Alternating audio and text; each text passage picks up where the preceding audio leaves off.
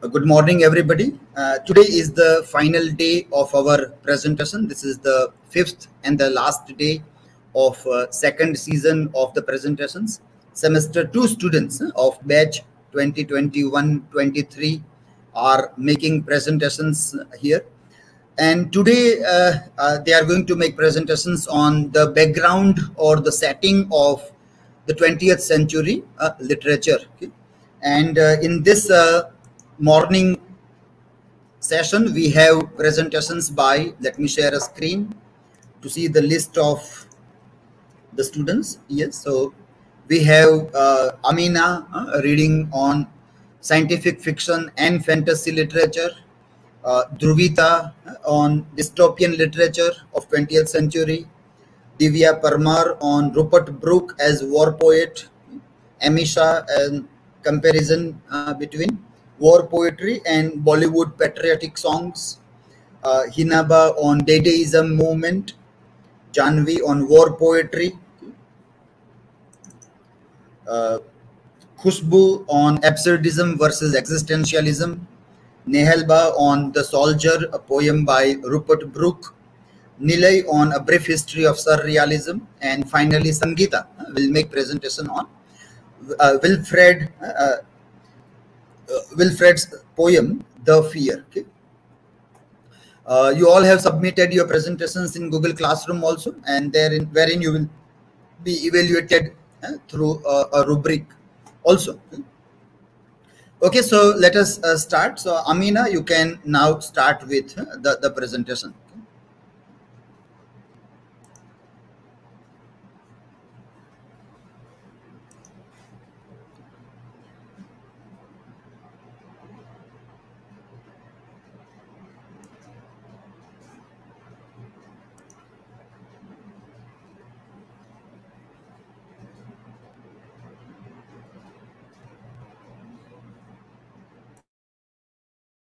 Visible?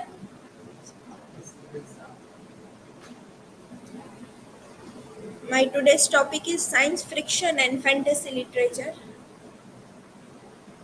This is my personal information, and the points which I'm going to cover is information of science fiction, information of fantasy literature, characteristics of fantasy literature, and difference between science fiction and fantasy literature.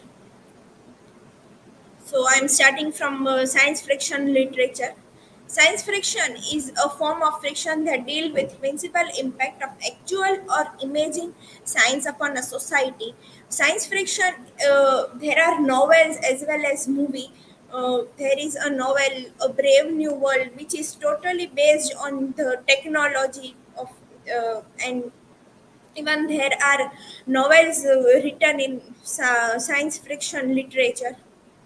The term science fiction was given by uh, Hugo Bex, and after this invented, the awards were given and about the world scientific fiction. The achievements awards are given to the writers, editors, and films. Science fiction is a type of imaginative literature.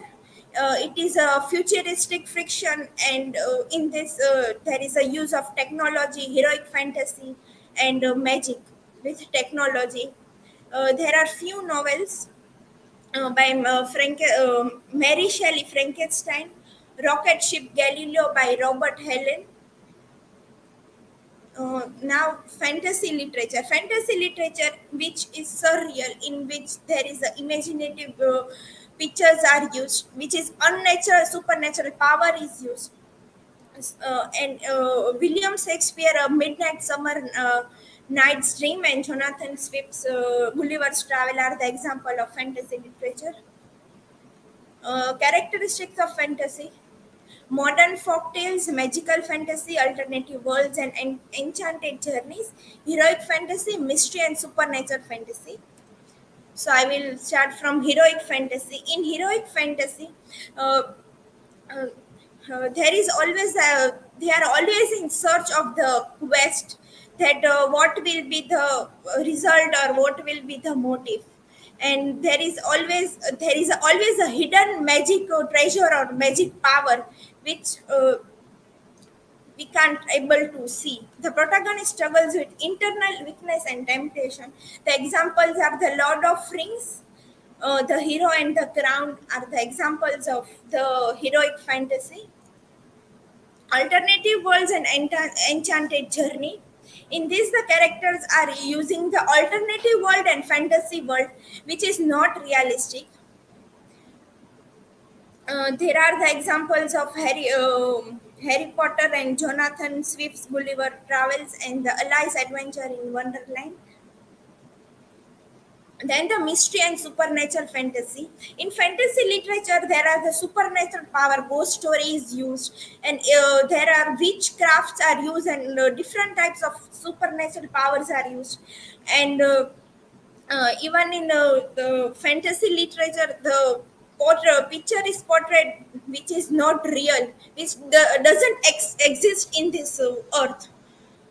The example of this is the Legend of Sleepy Hollow by Washington Irving.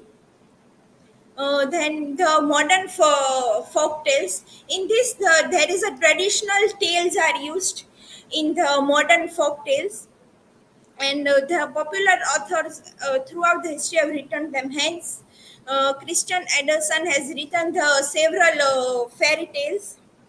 There are different types of fairy tales written in the fantasy literature. The Nightingale and the Emperor's New Clothes are the example of modern folktales. Now I have differentiate between science fiction and fantasy literature. In science fiction, the story generally predicts to the element of modern world and attempts to predict that how possibly develop. And in fantasy literature, supernatural power is used, and there is no link with contemporary world. And in science fiction stories, there is a place of dystopian and a hyper technology future is used in science fiction, as we can see in many movies and novels about how the dystopian is seen and how the high use of technology is done. And in the fantasy literature, there is a mythical creature and the supernatural events are used in fantasy literature. And science fiction is divided by cyberpunk, time travel, alternate history, military science fiction, and superhuman. And in fantasy literature is divided by horror fiction and mystery fiction, superhero fiction. These are my citations, and thank you.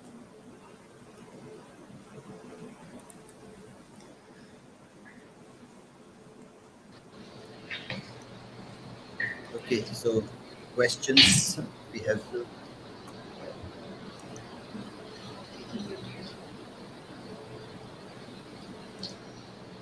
Okay, Nilay.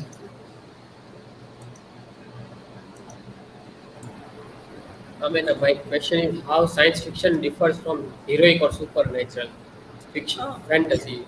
Like science fiction is also including the element of supernatural. So how does it differ from that? From fantasy literature, yes. In science in science technology, there is a you even there is a use of technology which are exist on earth, whereas in fantasy literature, the elements which are used which doesn't exist on supernatural things are used in the fantasy literature, whereas in science fiction literature, there is no use of, if there is use, but even the technology is helpful for human beings, whereas in fantasy literature that doesn't exist. I mean, my question is it right to say that science fiction literature can change what women's life look like in the future? uh, yes, science fiction can change the human life by use of high use of technologies, and different types of mm, technologies are being made so that it can help in future.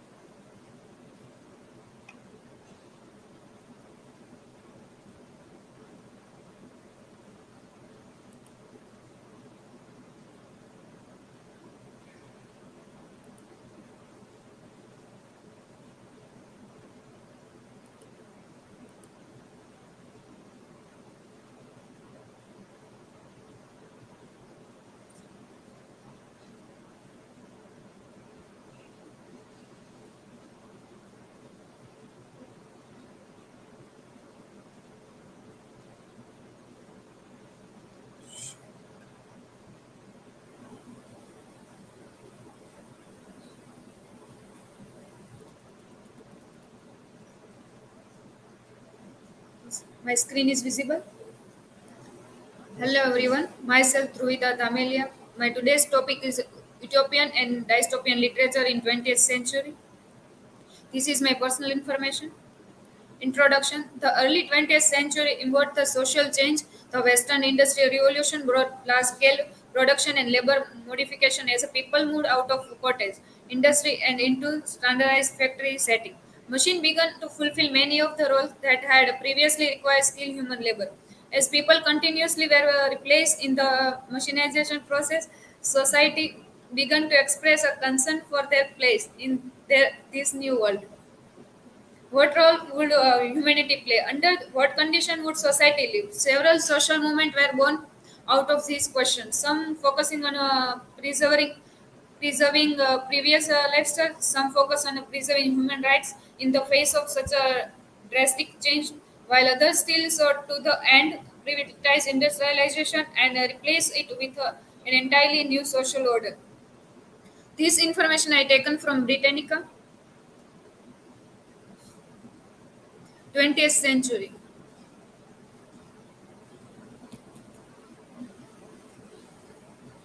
20th century. The 20th century was like a no time period before it. Einstein, Darwin, Freud, and Marx were just some of the thinkers who profoundly changed Western culture. This change took distinct shape in the literature of the 20th century. Modernism, a movement that was a radical breakdown from 19th century Victorization, led to the postmodernism. As we know, the 20th century was the development of the technology, science, and many other new fields. There is a development and in the machinization. People are living life like a mechanism. As we know, as we saw in the movie, the modern times, there is a character, Tramp, who is not able to convey, who is not able to work with technology. So, what is the dystopian literature in the 20th century is that the everything was become depend on technology. Everything was operate with technology, and people who is not aware, who is not able to work with it, they feel trouble with them. What is dystopian fiction?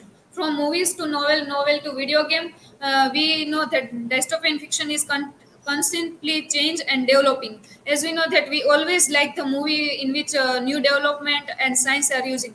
When we know that when Southern film Robot was come, people admire it a lot and praise it a lot. But when it come into apply in the life, that it become problematic. It become trouble for the people who cannot. They cannot work with it. But those who are aware about technology, for them it become easy and easy to work with it.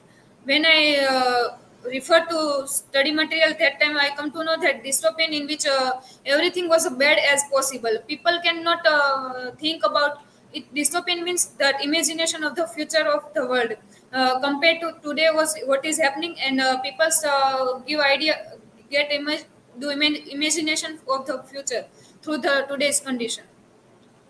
As we compare to definition, literary dystopia are imagination society in which depends demand of human nature are either subverted, perverted, or simply made unattainable. In dystopian literature, the definition tells that the condition of human in which people are forced to do something. If they don't want to do, then they have to do as a rule or power. John Mill first used the term dystopia in 1868 in the Merriam-Webster Coleridge Dictionary. Now define it as an imaginary place where people lead a dehumanized and often fearful life. In dystopian literature, people live a life with fear. They have no option. They have no right to tell what they want to do. They have to just follow the rule which made by society and a political party, or we can say technology. In literature, what is dystopian? An imaginary place where the state of being is very bad or oppressive. The word dystopia comes from the Greek root word the mean bad place. A dystopia is the opposite of the utopia or idyllic place. One very famous example of dystopian literature is Animal Farm by George Orwell, in which situations start like utopia. Everything was become a good when they made a ruler. But after the time come, they change the what is the main sentence or the dialogue of the movie, that all are equal. But after the condition come, the situation was happen, then they make a dialogue like everyone was all are equal, but some are more equal. What is utopia? Utopia is considered as an ideal perfect place, especially in social, political, and moral aspect. The idea of it is derived from 1560 book by Sir Thomas More that describe an imaginary ideal society free of poverty and suffering. More coined the expression utopia from Greek word. It literally means no place, conveying the idea that no such a place could actually exist because it doesn't reflect the reality of human nature or existence. Utopia is the something of the out of which was completely depend on imagination, which was not possible in the society. The condition where everyone was happy, situation was under control of human, and everything was gone like people want. We can get example of Shangri-La from the 1930 novel The Lost Horizon, in which the place of it was a place where everything was good and people live happy life, but it is not possible in reality. This was the situation in dystopia. There was a technology, but not greenery or happiness, and the utopia where everything was in control and happy. Feminist dystopia. The idea of feminist dystopia is about a condition of female dystopia. As we know that female's condition was very bad from the history. Female are not able to speak for their right. But after the 20th century war happened, then there is a need of then females start to ask for their right and raise their voice. After that, there is many female writer who talk about the feminist dystopia, in which dystopia means the condition in which gender equality or many such a thing. I put one example of Matrubhumi. Indian society fear of inequality, lack of development, and other issues like sexism become theme of for post-apocalyptic film in India. Matrubhumi, a nation without women. How can it possible that there is no woman in the society? It become dystopian literature if there is no woman and the world exists. Feminist utopia. The feminist utopia is a positive condition of human. There is no gender identity. There is equality between male and female character. It is what utopia, feminist utopia. Example of dystopian novel Leela, which was Leela is a 2017 Indian dystopian novel written by Prayag Akbar, set in 2000. It is a imagination of 2014. How was the situation of that time, in which a character of Leela her daughter was kidnapped, but she cannot able to find her. In a recent time, one web series also made in this novel. As we studied the 1984, in which we saw that dystopian condition of the people. There is a three world: Oceania, Eurasia, and Hysteria, in which situation become too terrible for the protagonist and the female protagonist who want to speak, but there was they have no language to ask what they want to ask, because the language was manipulated by the politician, and their language was changed, like war is a peace and freedom in slavery. Britain has been designed Aristophanes monster its citizen on behalf of Spanish and a possible non-existent leader.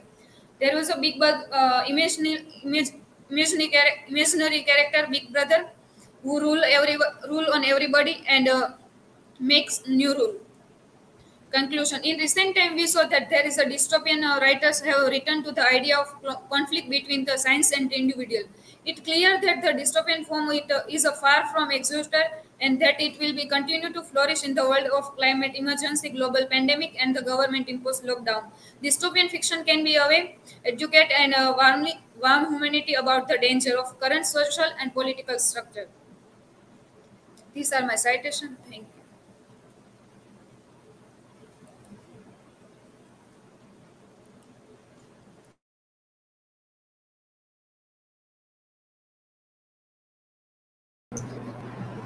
Okay, questions?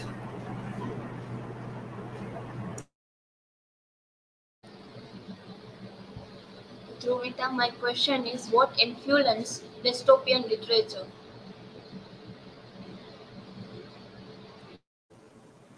As I said, dystopian literature make negative impact on. It is positive also, but if it is too much use of technology, then it become negative. As we saw in modern times, there is a character who couldn't able to work with technology. For him, technology become dystopian. But for other who can continue, who can work with technology, for them it become positive.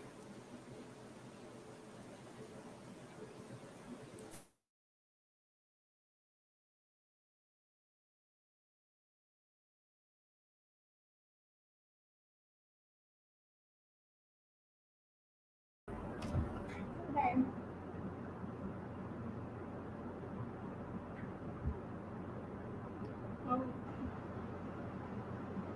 can you connect feminist dystopian in today's world scenario?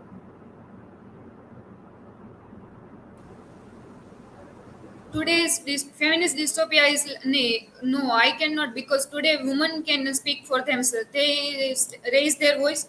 They have a right to ask the question. So today is not a dystopian situation for women.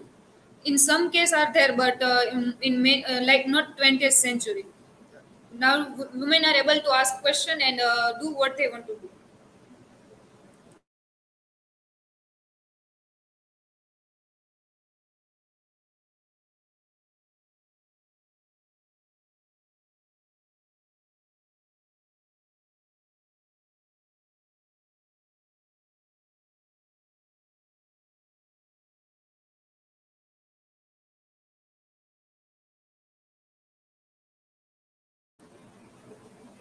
Hello, myself Divya Parmar, and today I am going to deal with a topic Rupert Brooke as war poet. Let me share my screen.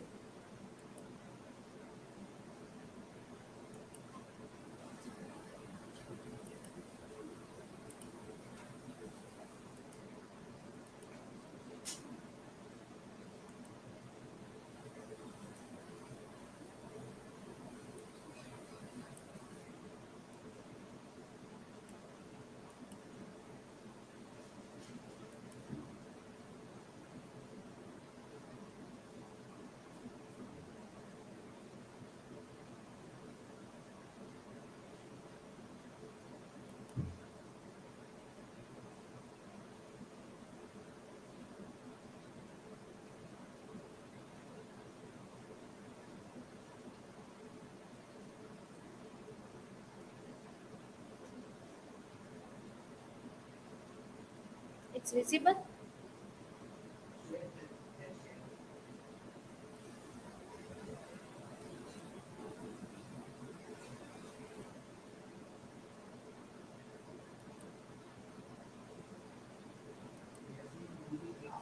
Yes, sir.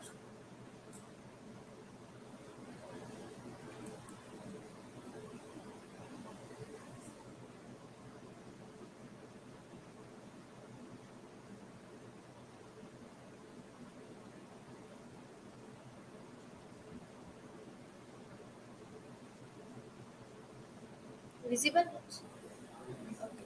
So my topic is Rupert Brooke as war poet. This is my information. Points to ponder: what is war poetry or what is war literature? About Rupert Brooke or as war poet. About poem Peace by Rupert Brooke. Conclusion and citation. What is war poetry? Young war poet who of the First World War established war poetry as literary genre. So before First World War, there is a literature who covers the subject of war, but as a literary genre, this war particularly the term established by the war poets. In 1940, hundreds of young men in uniform took to writing poetry as way striving to express extreme emotions at the very age of experience. So, in 1940, when the First World War is going on, uh, soldiers are taking part in this war, and by the experience of war they start to writing poetry. They feel themselves they feel and write about their experiences by this poetry. Although war poet trends traditionally to refer to active components, war poetry has been writing by many civilians caught up in the other ways. So most of the war literature written by them who have personally experienced of a war, or maybe they have suffered and troubled from a war situation. They experience very well, and then they write their experience through the medium of poetry or literature. So the war poetry became the reflection of soldiers' own experience or war, suffering cause of war, etc. War poetry is not necessarily anti-war. So in war literature, we cannot find only about the problems or suffering from war. Also, we can find the patriotism or love for nations in the war literature. It is, however, about the very large question of life, identity, innocence, guilt, loyalty, courage, compassion, humanity, duty, desire, and that. It's all etc. Were felt by the soldiers who are fighting in the field. By their experiences, they write all those things and cover all those aspects in their poetry, or we can say literature. Its response to the questions and its relation to immediate personal experiences to moment of national and international crisis gives war poetry an extra literary importance. About Rupert Brooke. Rupert Brooke, full name of Rupert Brooke is Rupert Chalmers Brooke, who was born on 3rd August 1887 and died on 23rd April 1915. He was an English poet known for his idealistic war sonnets written during the First World War.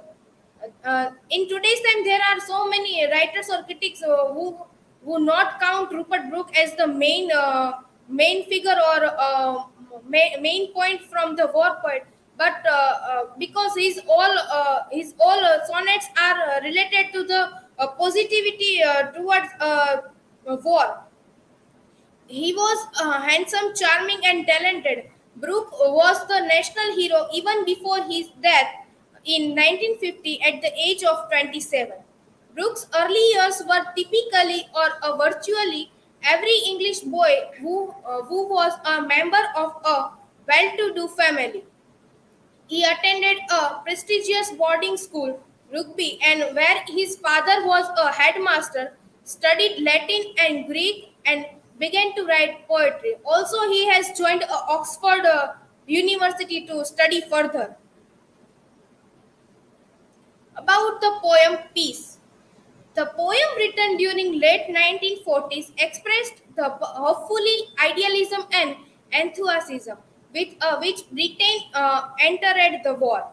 In sonnet Peace, Brooke rejoiced the feelings of that war is a welcome relief to a generation for whom life had been empty and void of meaning. It is a sonnet poem which is written in 14 lines. The poem begins with the deterministic recognition of the war as part of God's divine plan. So, in this poem, Rupert Brooks says according to Rupert Brooks, the war situation is a divine plan by God. So that is all about being thankful to God for divine one, the strength to reach peace, and for the opportunity of having their sins absolved through the death or good cause, herefore to be able to enter in heaven. So this is original poem. Now God be thanked who has matched us with his hour and caught our youth and weakened us sleeping. With hand made sure, clear eye and sharpened power to turn a swimmer into the cleansing leaping. So here the line This, however, means the situation of war. The poet is very thankful to God to give him a chance to be a part of a war situation, and the God give inspiration to a young. In this poem, Rupert Brooks seems as like a messenger to a God who declares the situation of a war to in the future to be something good. With the handmade shore and clear eyes. These both words shows the maturity level. So whatever the soldiers or the fighters are doing, they doing by their maturity, and God give them power that turns the swimmers into the cleansing leaping. Led from a word grown old and cold and weary, leave a Sikh hearts that honors could not move. A half men and their dirty songs and dreary, and all the little emptiness and love. So here we can see a contrast between two words, Sikh hearts and Sikh hearts means who are a coward or running from their duty to be for their country. Rupert Brooke called them openly a half man. It is like insulting to them who are not want to be part of a war or not give their contribution to their country.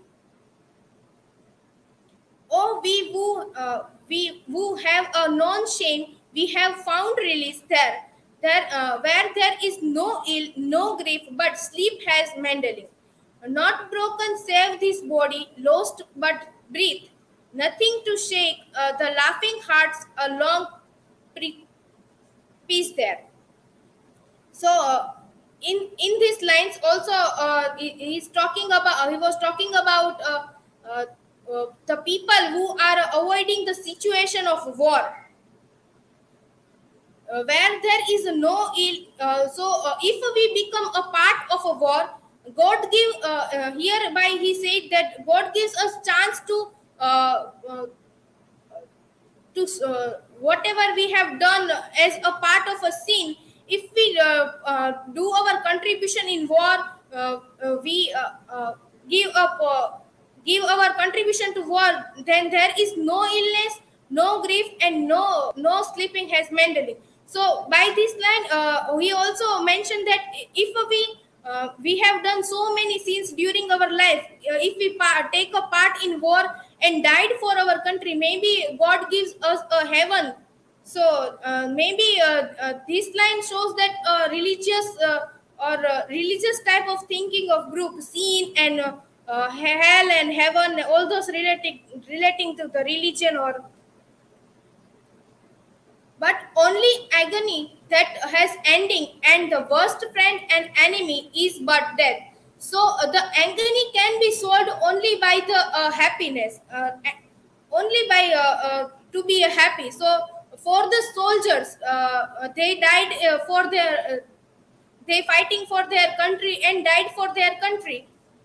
So ultimately happiness or for them agony can solve by that. But though they are happy, soldiers are happy to be died for their country. Conclusion. In this poet covers the themes like love and peace. Love for country, and they wants a peace from the war. So by the poet addressed the value of honor of fighting in the war. So in all our poem, we can find a positive side of war. Poet shows the positive side of war. So this is my presentation. Thank you, and this is citation.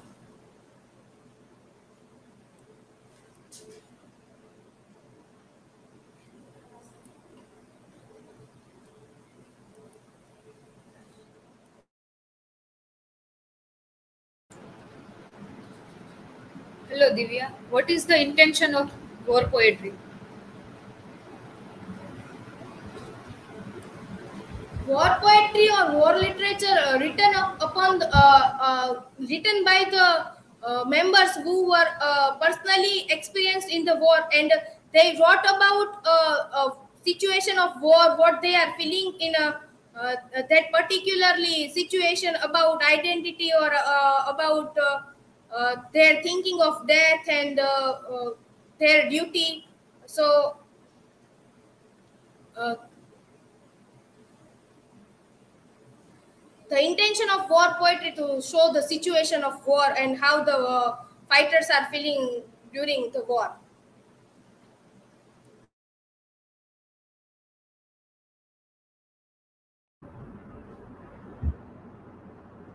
Sir, I am asking.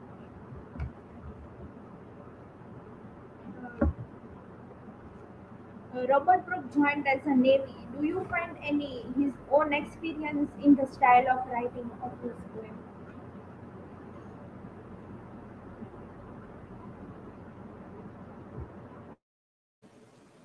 In this particular poem, I am not find that reference which he has experienced by the Navy, but the situation of a war, it is there in poem. So I am not able to find his experience of Navy in this poem.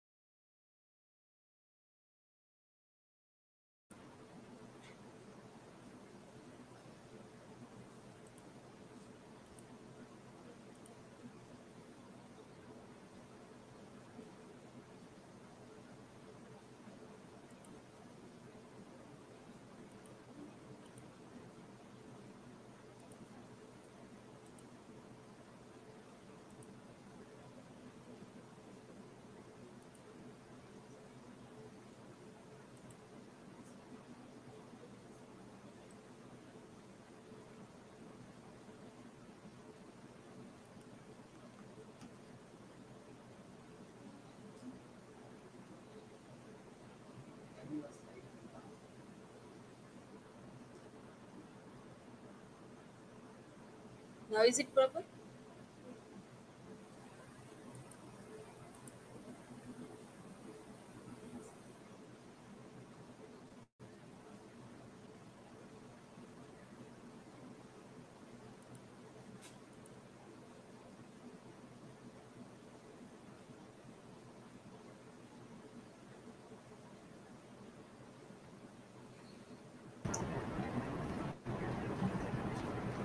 I have put one question in the comment of YouTube. Are you able to see that?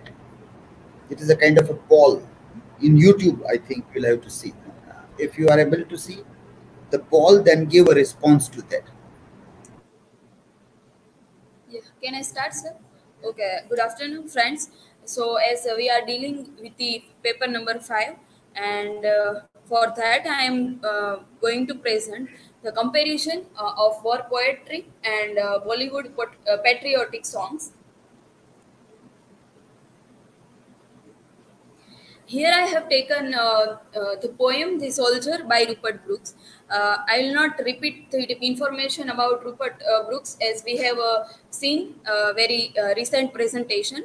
I will deal with the direct his poem, that I have connect this poem with the song that is the A Watan from Razi. So we will first look at the poem The Soldier by Rupert Brooke.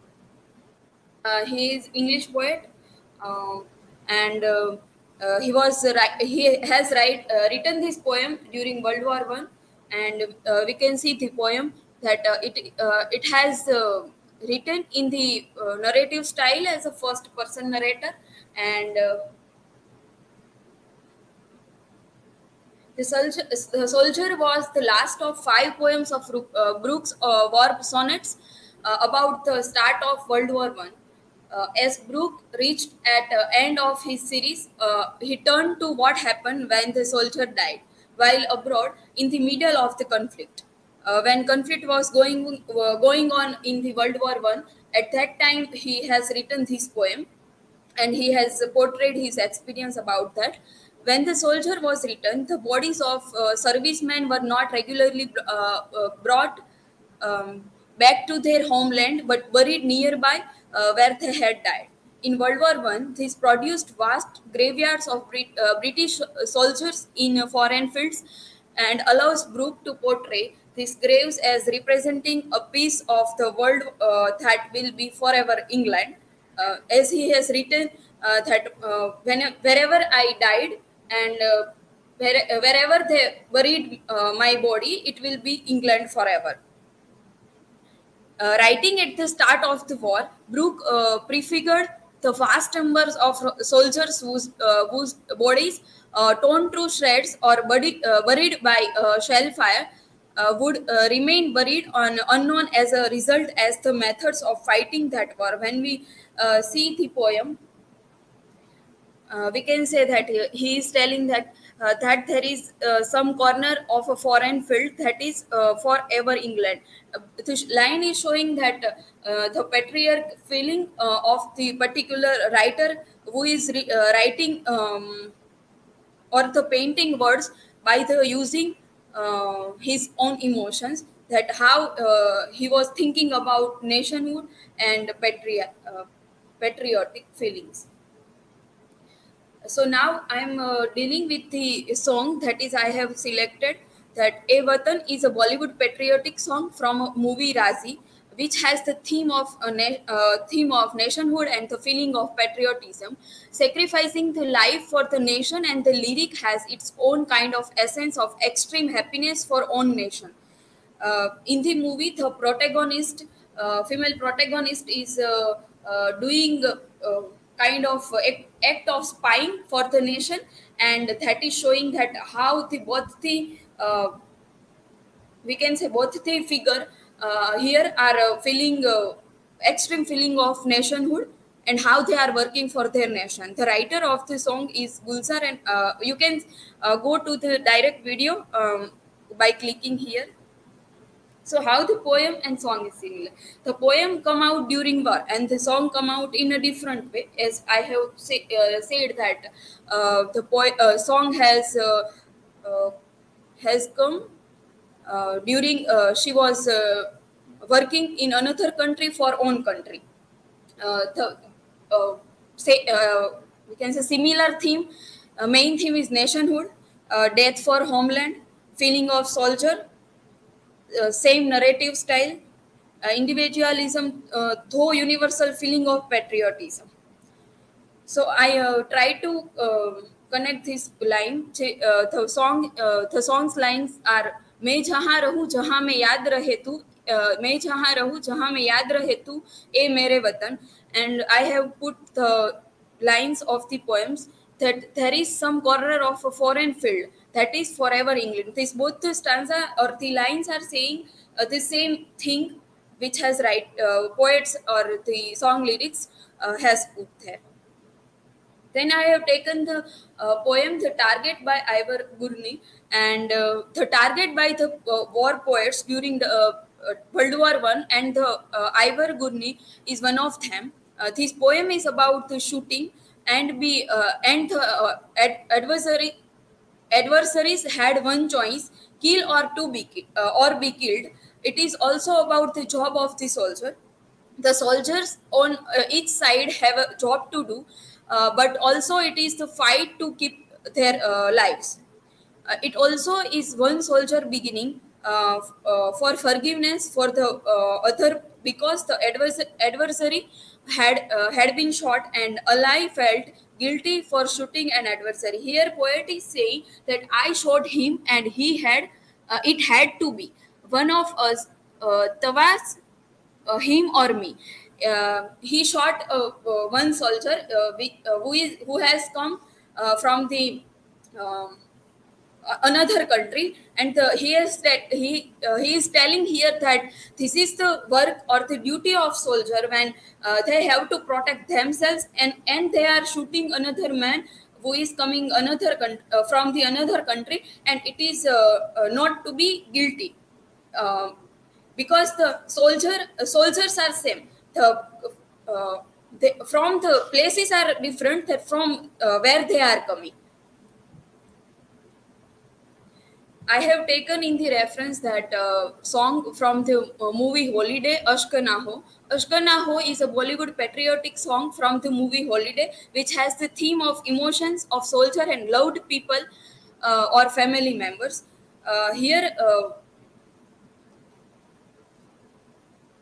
the soldier is addressing his own feeling towards his people as well as nation, and requesting them to do not cry for his death. Ashka meaning tears. Say he in the song, the speaker is saying, or the soldier, there is the uses of voice of soldier, and soldier is saying to their loved ones, people or the family members, that do not cry when I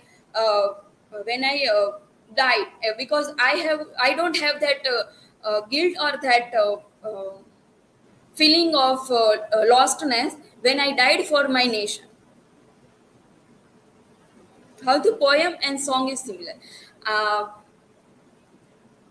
First, both poem and songs both are monologue, and in the soldier is saying the emotions of killed another man, and his thoughts on it.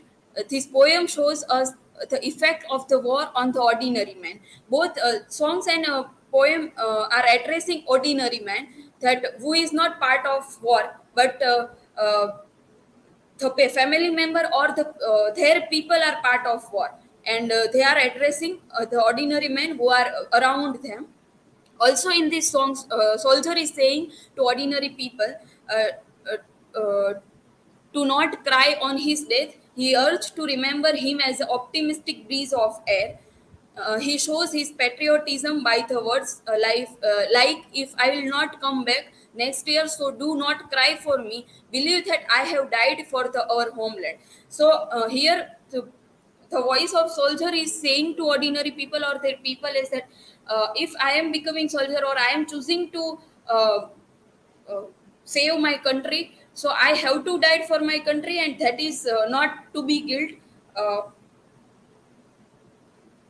So this is my work citation. Thank you.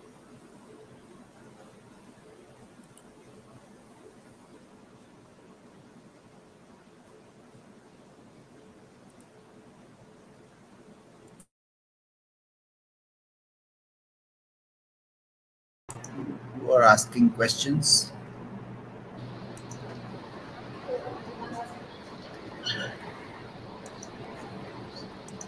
Hello, Emisha. What is your view about soldier?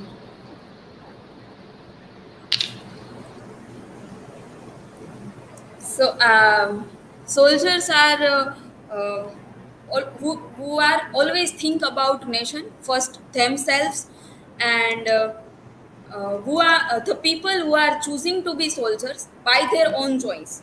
So we can't sing the songs for them in a very so-called way, but we have to respect them in at another level.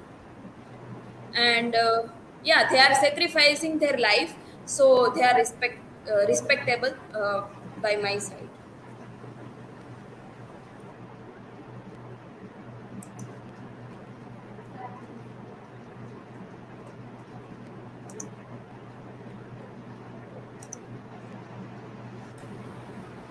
So, Emisha, Ivar Karni's poem is talked about the duty of soldier, and the song Ashkanao talks about the message to his family. How you connect the both? What is your point of view on that? So I would like to recite some lines from the target poem.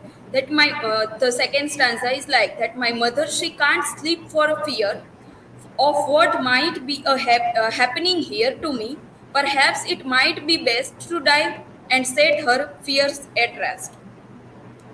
So and then he also mentioned that well, if they get me, First, I will find that boy and tell him all my mind and see who fired the bullets first and ask his pardon if I dust. Last stanza is like all's a tangle. Here is my job. A man might rave or shout or sob, and God he takes no sort of heed. This is a bloody mess indeed. So he is mentioning his duty as well as the aspect of his family members, as he is saying that my mom has fear kind of, so I have if I died, so her fear will be in rest.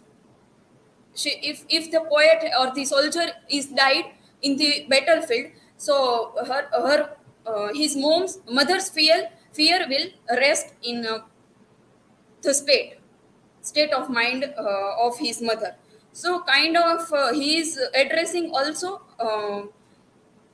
family members here, or we can say ordinary people.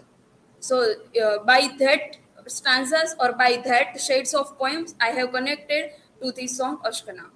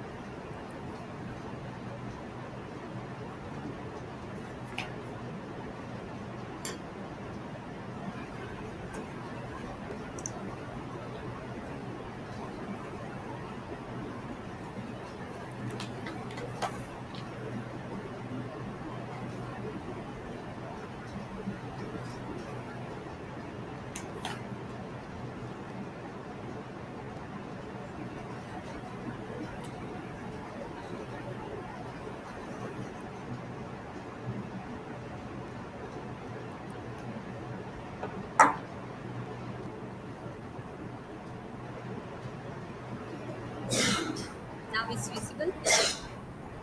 Hello everyone, I am Hinaba Sarvaiya, and today I am dealing with the topic Dadaism movement. This is my personal information. And now, though Dadaism started in the First World War, and at times of the disillusionment, disinterested, this was attitude of the generation which was suffering the egoist of the chaotic universe. That time the men begins losing faith in everything, ethical values, social structures, and the dignity of men become meaningless.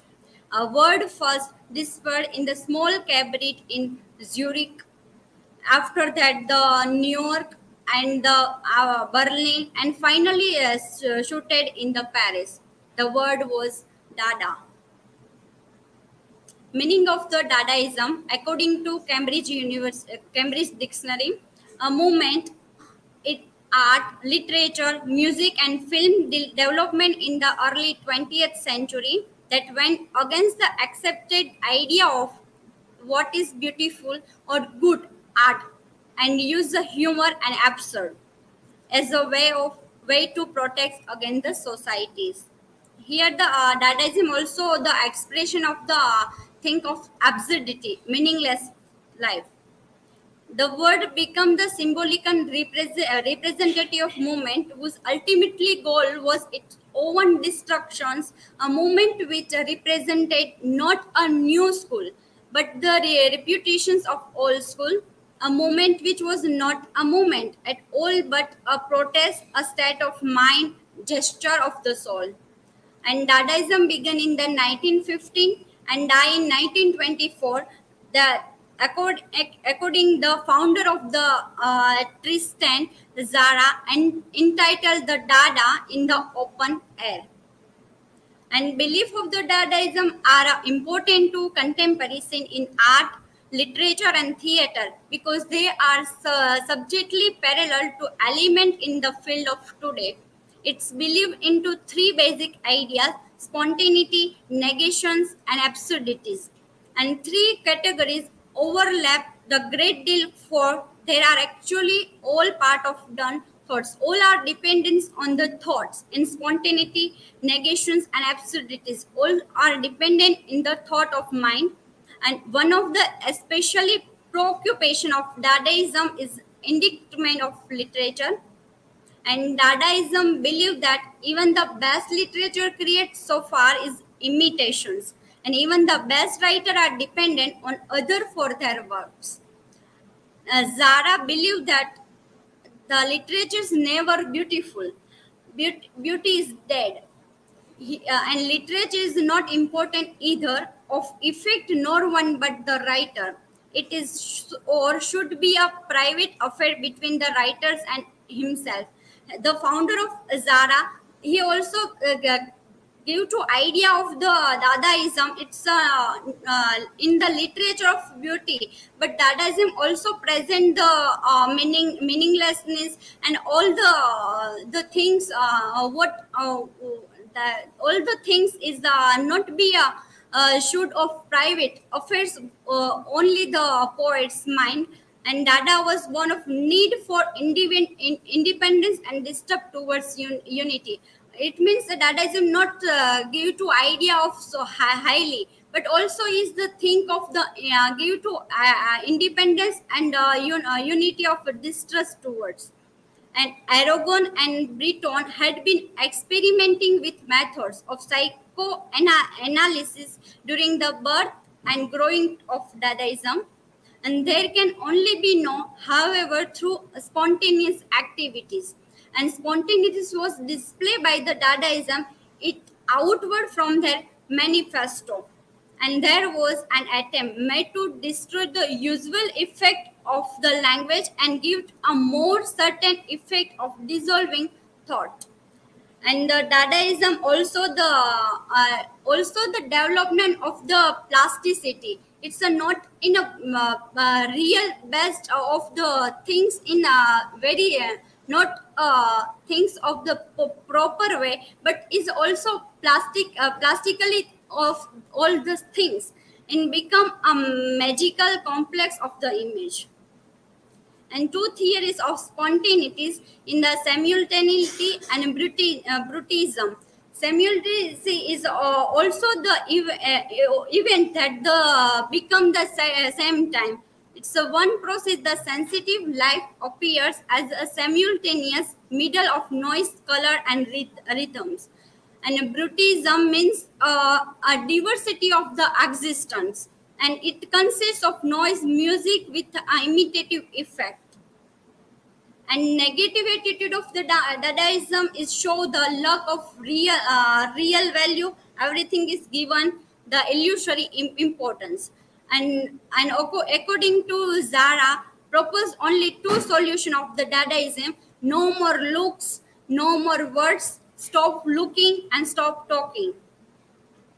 And Dadaism see absurdity in the life, and everything is paradoxical. Everything is opposite harmony. The Stara Dada Manifesto 1918, the technical maker every statement abuse. Also the Stara also give his own works. Manifesto 1990, he declared that I was manifesto, I want nothing, yet I say certain things, and its principle I am against manifestos, and as I am against principle. It means all those things show that the Dadaism see the absurdity of in life. According to Hughes Bell, Dadaism was a synthesis of romantic, dynastic, and demonic theories of the 19th century, and focus on the poetry. Dadaism, I taken the one literatures in the Dadaism on focus on the poetry. And Zara 1920 manifesto proposed cutting word from a newspaper and randomly selecting fragment to write a poetry. It's all the you all might get the point. We are all do the activities and activities of the Dadaism, and all are participate in their activities and cutting the newspapers, and after create your own way of the style of poetries, make the poetries. In literary art, Dadaism focus on poetry, particularly the so-called sound poetry invented by Hugo Bell. Dadaist poem attack on the traditional concept of poetry. Dadaism or not to follow the traditional point of view of poetry. Dadaism also own thinkings and own style. It's not the particular form of the Dadaism, and not order, interpret the sound of meaning of language. And Dadaism did not take a negative view of modernity and urban life. That also it reflect the considered of natural terrain that open up a new idea for life and art. And I'm conclude with the one quotations by Francis Picabia say that Dada is like you hope, nothing. Like your paradise, nothing. Like your idols, nothing. Like your heroes, nothing. Like your religious, nothing. All those things are nothing. And Dadaism also represent the nothingness in these literatures. And what is the meaning of this Dadaism? Nothing, nothing. And Dada movement also want only the independence and destruct toward the unity. And this is my references.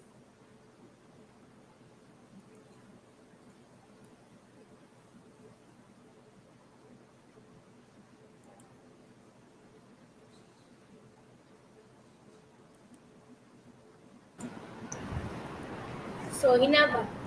Just a minute, yeah. Who is asking? Divya, Parmar? Yes.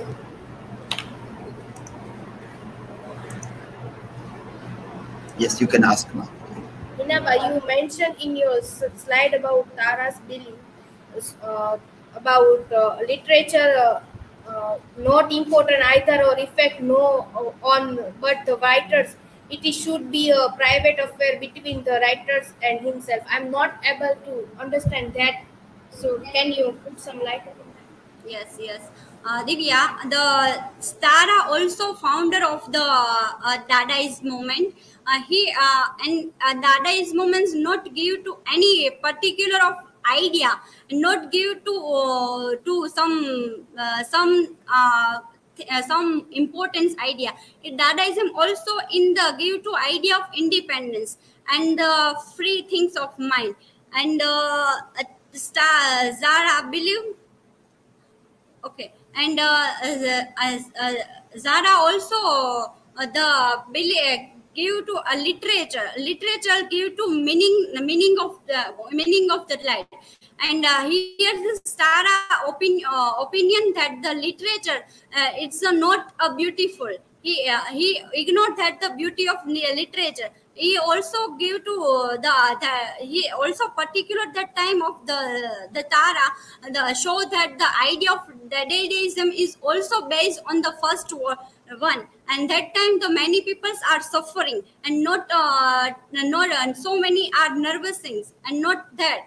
And that the relation of the literatures and the Zara also found the new thing and new idea of the literature is the Dadaism.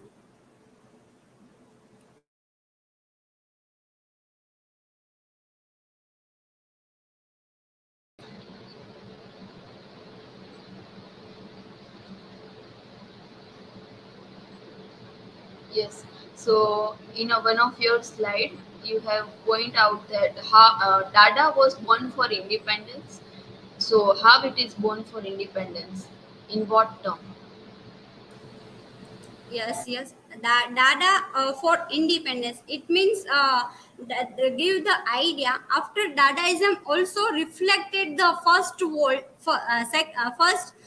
World War, and that time many people are suffering, and also the Dada Dada is not give to any particular sense of the ideas, and not Dadaism also thinks in the whatever you do that, and what your own soul in thinks about in this situation, and relaxing and wartime or people are also suffering that time, and Dadaism also give to independence like that, the free of mind, and you relaxation, give to relaxation of this the First World War situations.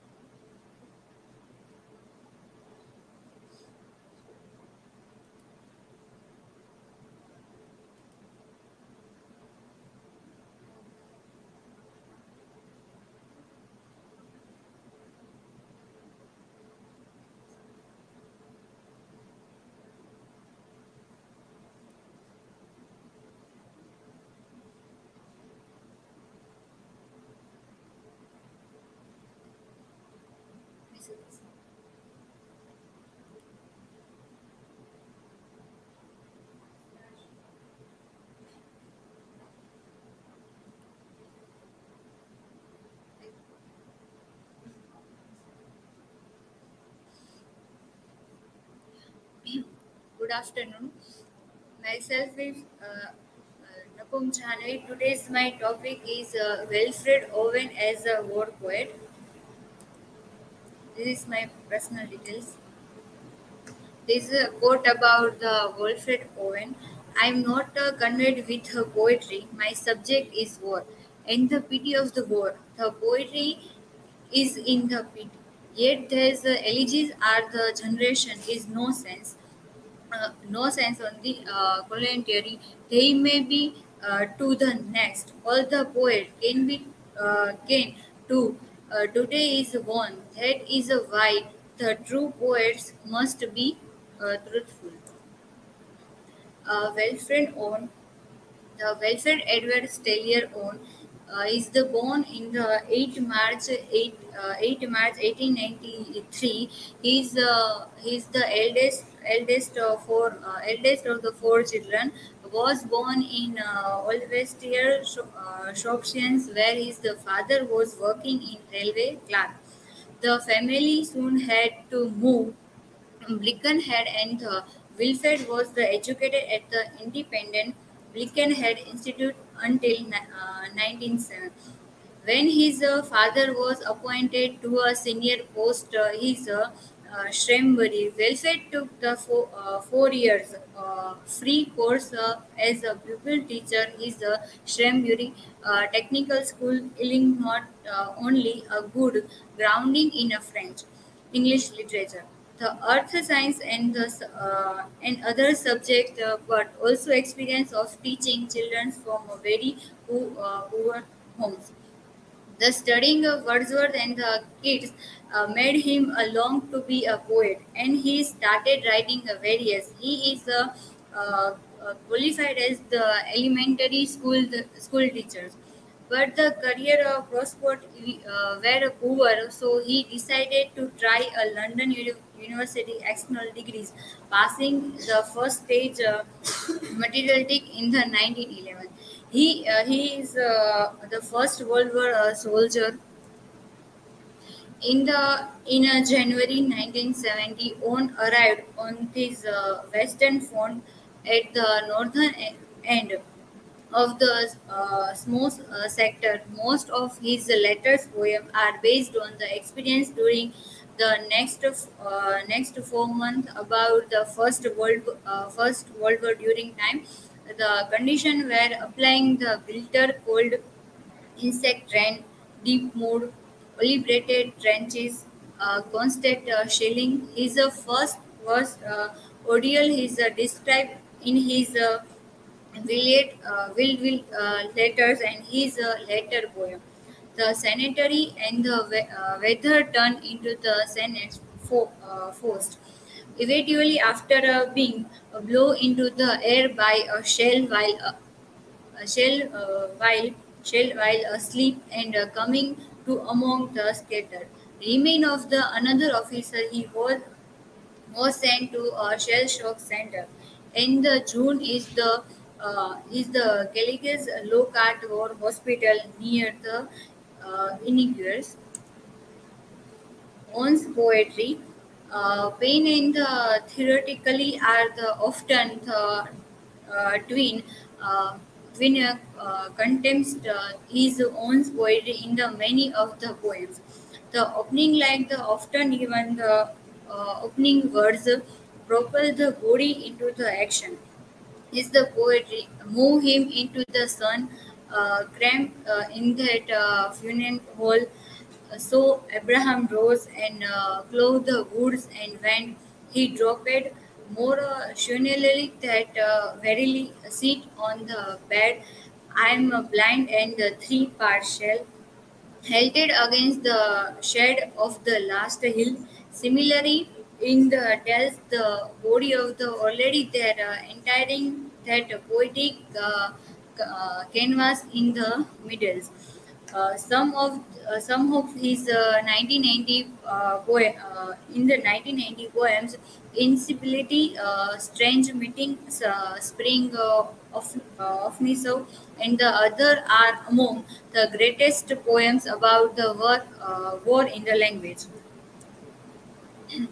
In the most famous in all about the writer during about the World War is the poem he tells at the Duclemis Est. One of the most famous of all war poems, in probably the best known of the all, Wilfred owns poem. Dells at Duclemis at was written in response at the geonetics for war various being written by the people like Janice Pope indeed Pope's that friend whom on address directly in the closing line of the poem. In the remain owns the best known poem or perhaps is the greatest statement about the war. In in in the poem, the title of this poem, the poem by the British poet written Wilfred Owen, the did graft at the Cleric Lock Art, the Ware Hospital near the Inbrooks in the 1970. Owen had admitted to the hospital after suffering from the shell shock after a period to fighting in the battles of the Smooth.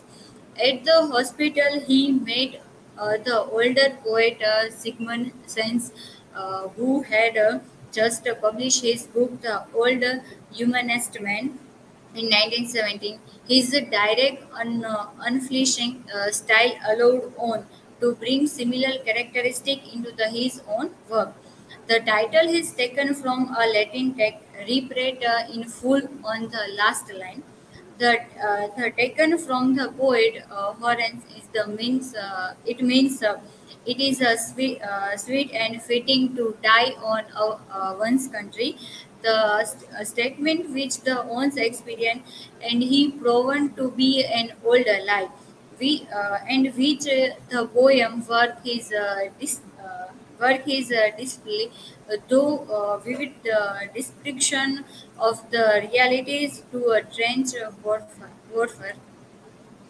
is about the poem. The famous poem is the war poem, which since the first during the First World War, he has come to the main anti-war poetry. That the image of the young man coughing up the lungs remains at the classic example of the war realization in its full frontal shock value. Yet to read the text as a history, as a transcript of trench horrors, is to ignore of the single capital as a poetry. Neither the transparent envelope the trench experience nor just language. Whispering to the its duels at the Dicrom Ads is the one was a primal moment in the history on not just English but the world poetry when lyric of the bears most fully the drama about the modern industrial warfare. In this the poem use of the theme is patriotism, various of the reality and suffering is used in the theme. In a sharp contrast, the duels at the Dicrom at the he said the war revived body and the men against the abstract heroic of honor and in the surfic Seraphic in the process, he plays the three sector experience night march, gas attack, and the traumatic neurosis, and almost a single veridical bodily ex the dress. He had a very pure of the brain. His the moves from the export feet in the first stanza and the export the nervous in the final one time. He held Spence as the one night march experience follow and the blush into the another until the final part of the poem. In the literary about night march, he tentative rhyme of the march give away to the dramatic conclusion of the repeat. The first glance in the poem may seem to bear out the theme of possessive suffering which led W.B. Yeats object the word poet and attack the own in particularly when Yeats with analogy notes that somebody has put his roast and most famous poem in the glass case in the British Museum. The object of the dustbin may well be the manual split of duels, but uh, any simple nation of the possessively that ridiculously levels at owns, culminated in the poem not by the tragic joy that yet revealed, but by an altogether new kind of atheistic any empathy. This is my side.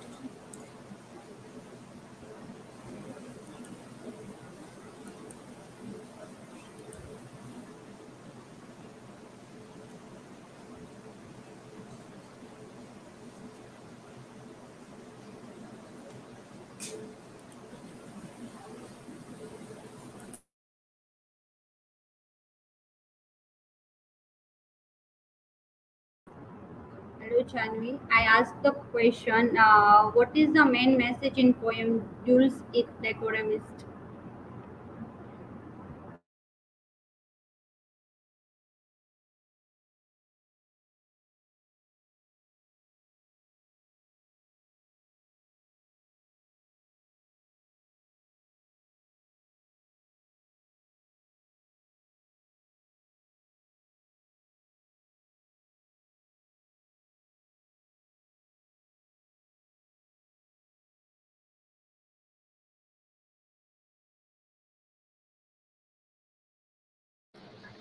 Again, unmute Mr. Mike. in the main message in this poem, he is the realistic war and the horrific and in horrific and in humans horrific in humans.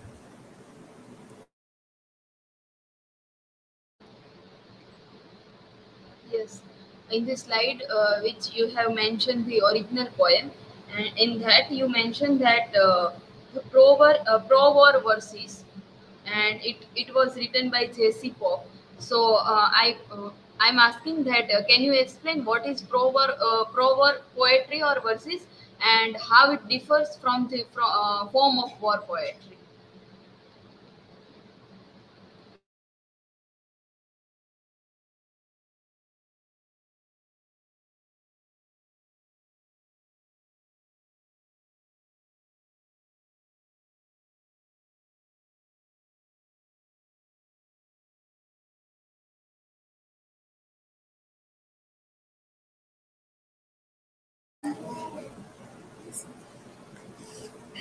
uh, Different in the two, the word poetry is like is the depend on the uh, loss of innocence.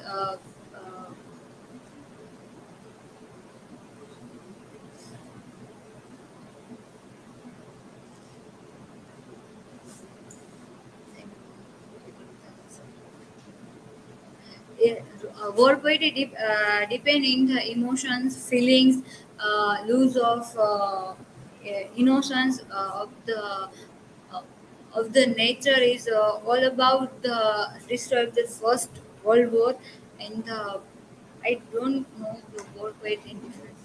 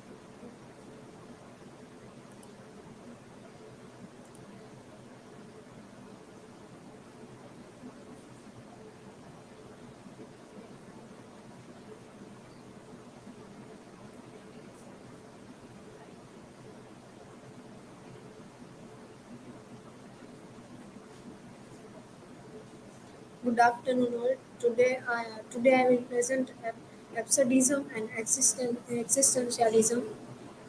Uh, this was the image of absurdism and existentialism. Uh, Sartre,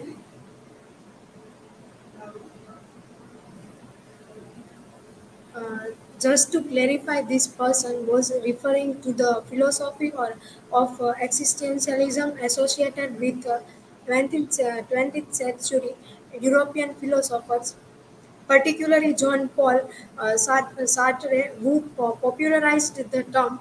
Some scholars extend the term back to Soren Kierkegaard, and others extend it as far back as Scott this quick article will explain and contrast the absurdism of Albert Camus and the existentialism of John Paul Sartre. What is absurdism? So what about absurdism? First, we'll go over what absurdists believe, and then we all contrast the major difference. According to absurdism, it's only nature for humans to seek out meaning in life. However, conflict occurs when we go to do so and find the universe is really called chaotic and utterly devoid of any meaning at all. It's this contradiction between our mind's search for meaning and the literally of nature. The absurdism's founder was Albert Camus calls the absurd. Camus' absurdism is about working within our human limitation, but without abandoning our respect for ourselves or the truth. Absurdists often either adopt or construct a belief structure that provides a day-to-day reprieve from the crushing impossibility of true meaning. Such a construct allows us to trick our evolution so brains into extracting meaning from the universe while never forgetting that the system itself is a trick. For those who come to accept that life is without intrinsic meaning, there are three main ways to react. Philosophical suicide, such as completely embracing a religion or a spirituality framework because one believes it is too hard to say or difficult to live on without one. Physical suicide, due to life being ultimately meaningless and therefore either too boring or too painful to continue. Acceptance, which means counting on continuing on despite knowing that ultimate meaning is not possible. Camus' absurdism as the most satisfactory response as it to takes the third option of acceptance and works from there. What is existentialism? First, let's go over what what existentialism is. Existentialists believe that the world eh, intrinsically uh, has no objective meaning, but through a combination of free will, awareness, and personality responsibility, we can create our own subjective meaning. The basis of Sartre's existentialism pre- pre- is the press existence precede essence, meaning no general account of what it means to be human can be given, and that meaning can be only be decided and constructed through existence itself. What are key of differences is between absurdism and existentialism? Absurdism isn't as set on the value of meaning in one's life as existentialism is for us. Sartre constructing meaning was ontological. It was your essence and beings plus the pursuits of meaning can have meaning in itself, while existentialism's goal is the creation of one's essence. Absurdism is just about embracing the absurd or meaningless in life and simultaneously rebelling against it and embracing what life can offer us. For absurdists, meaning is more transit, and what meaning is always nullified by death. In the end, For absurdists, any meaning we construct is ultimately meaningless. Since the universe is an absurd place, we can't even being to fully comprehend uh, the pursuit of created meaning is possible with existentialism, and that is its goal. Also, existentialism believe in free will and that we have a duty to pursue freedom, while absurdists aren't so set on the concept of free will. They believe that people should just try their best or to live in the defense to and in spite of the psychological tension of the absurd. Uh, Conclusion. So although both constructs are similar, you see you can see how Camus departed from the existentialist crowd and went his own way with some unique ideas about how to live life and what reality is. So, thank you.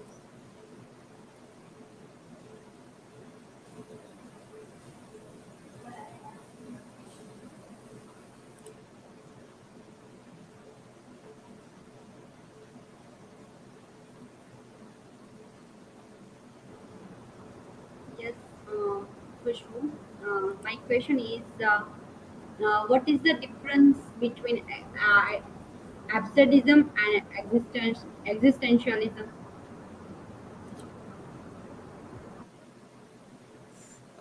Existentialism is about a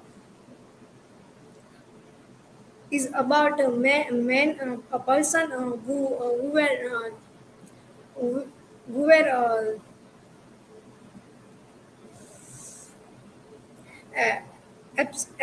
absurdism is about universe is a universe is a rational and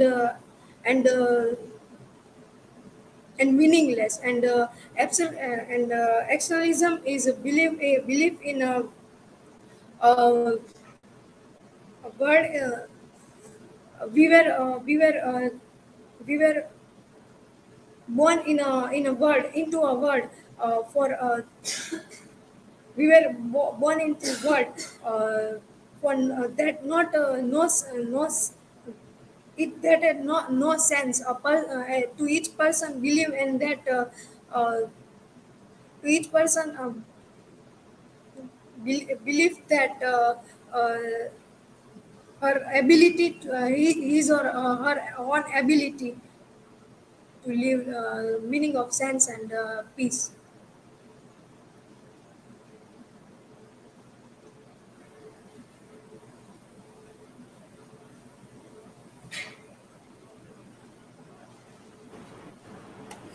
Khushbu, my question is, what did the existentialist believe? Existentialists believe that that the world we were born in we were born into world that no sense a person that that the person make ability to his or her and her own life to live her own way.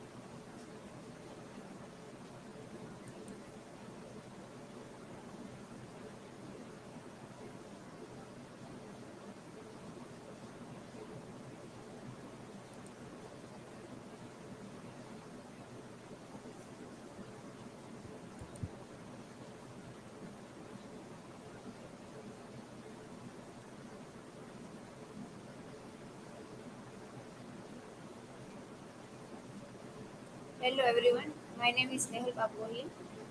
Today's my topic is the soldier Rupert Brooke. Introduction: The Soldier, sonnet by Rupert Brooke, published in 1950. The collection is 1940, perhaps his most famous poem.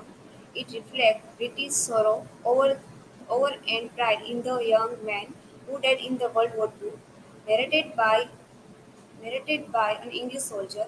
In the closing set, the poem speaker suggests that his soul is internally linked with England.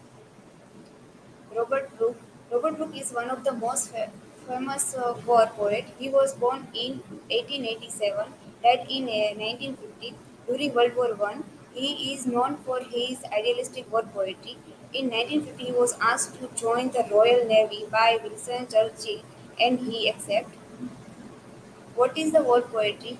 Poets have written about the experience of war since the Greeks, but the young soldier poet of the First World War established war poetry as a literary genre.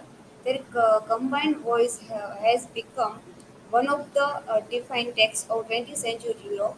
In 1940, hundreds of young men in uniform took to writing poetry as a way of surviving or express extreme emotion at the very edge of experience. The Soldier as War Poetry. The Soldier was the last of five poems of Brooke's war sonnet about the start of World War One. As Brooke reached the end of his series, he returned to what happened when the soldier died. While abroad, in the middle of the conflict, when the soldier was returned, the bodies of uh, servicemen were not regularly brought back to their homeland, but brought nearby where they had died. What is the typical message in war poetry? The typical message in the war poem is the courage and the heroism of soldiers represent of their countries as the familiar and save their own nation. Moreover, poems started sharing the real view of the war. For example, the death of parents causing the soldiers psychological damage by the year of 1950s. Structure and language. There is not a clearly defined structure to the poem, although on does make us to uh, rhyme mostly or alternately line ending. The poem opens with the description of train's life and the condition faced by the soldiers. Then comes the gas attack. The poem offers a graphic description of the effect of such an attack.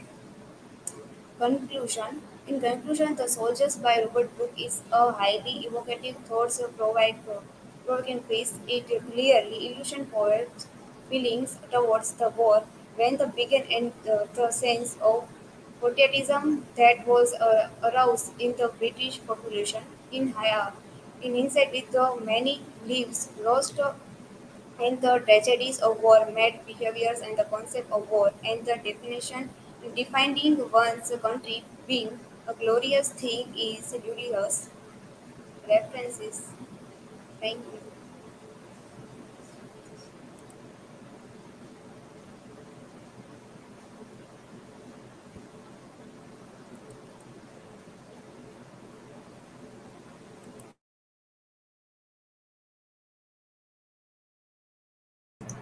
Questions from? Yes, okay.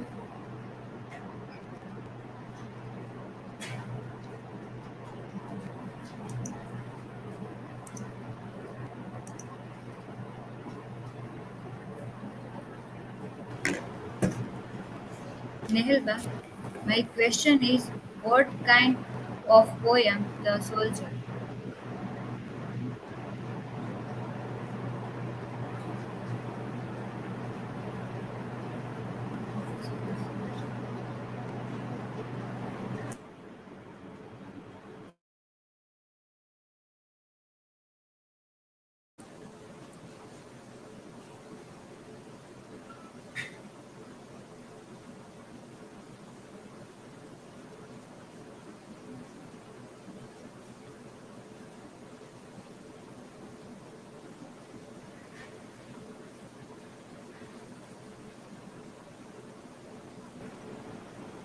Never. Why did Rupert Brooke wrote The Soldier?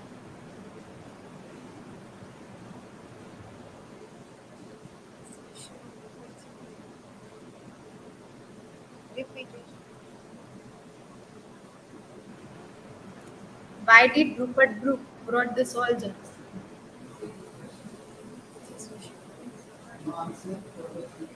Previous question, there is no answer. Yeah. Mhm.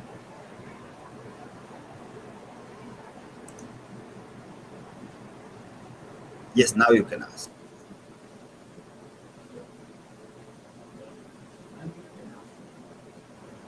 Never. Why did Rupert Brooke wrote The Soldier? Rupert Brooke wrote The Soldiers because he waiting a new deployment.